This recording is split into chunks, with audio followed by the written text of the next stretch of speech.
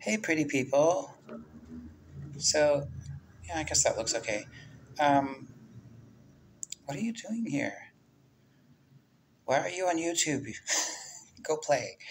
No, I'm here to talk about art, actually. Um, yes, Marianne Williamson suspended her campaign. Go Kamala Harris. I hope that she can, um, well, publish the ERA, for one thing, and stop the wars. That would be great. Anyway,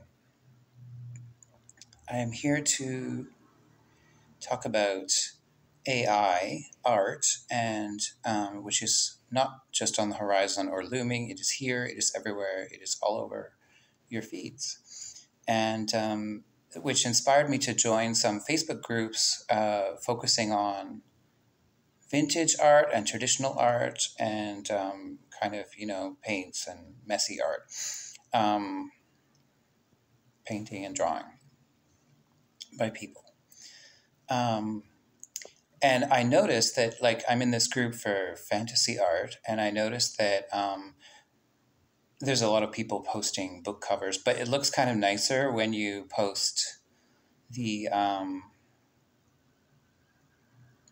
like, if a print was offered, or like without the all the kind of graphic design and typing across it of the title and the author's name and the, sometimes there's a review or something.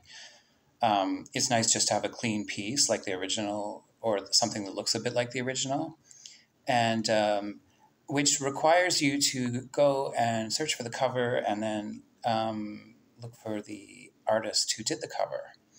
If you remember, like a book you read that you bought because the cover was so beautiful, and then you were like, yeah. Or sometimes you were like, wow, it really fits the cover. Um, but honestly, I think more often than not, like the don't judge a book by a cover is very true. And at the same time, we all do it, which means that the artist's contribution to the book, to the product, is huge, absolutely massive. So, my political thing that I want to propose, legislate, is that I think that artists, it should be mandatory that they are credited on the cover. So, all publishing houses should have to put the author's name and the cover artist's name on it, as if they were an illustrator. And also, not only Amazon, which is kind of like the biggest online bookseller, but also like Wikipedia, which tends to do it more, and any libraries of Library of Congress and eBay usually lets you zoom on the back of the cover because they have like photos of the whole thing from back and the spine and a couple pages inside, so you can usually find through the scans where the cover artist was credited. But there's nothing to ensure, like if an artist was hired on staff as part of a publishing company and they did a whole bunch of covers, there's nothing to protect them to make sure that they were credited by name. I have seen some books where the cover art, it says cover art by, and then the company name, cover art by Bantam, cover art by Penguin, which is not the artist. That's a corporation. So I don't count that as crediting the cover artist. And I think that the person who came up with, first of all, the idea and then executed it, like, maybe the publisher had like a marketing team that was like, oh, I think we should put a bird on the cover. And then the artist said, oh, I know how to do a bird.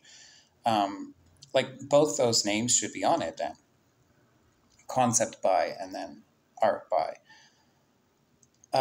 It should be printed on the actual jacket, not just on the page with publication data. It should be on the cover. I don't even know why it's on the back, actually. I think it should be on the front. So, yes, I think that should be actually required by law, that all art, especially like, because, artists are going to be competing with AI. if they choose to do that, then they should definitely, definitely be credited. Um, as far as like, someone being credited who spoke into the AI machine and said like, I want like a girl in a white dress standing in a field. I don't know if they should be credited, maybe, but definitely if someone put blood, sweat, and tears into a piece that then helped to sell the book and also influenced the way subliminally the way that everyone imagined the characters, then I think that that has to be credited. Um, Prominently and in a way that's easy to find.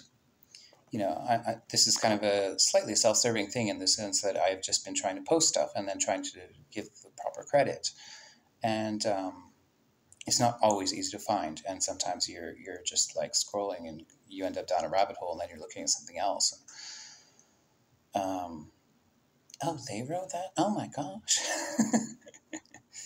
And it gets very, very consuming, which is why I'm slightly pie-eyed because I have been doing this for days anyway. Yes, I think that they should always, always, always be credited.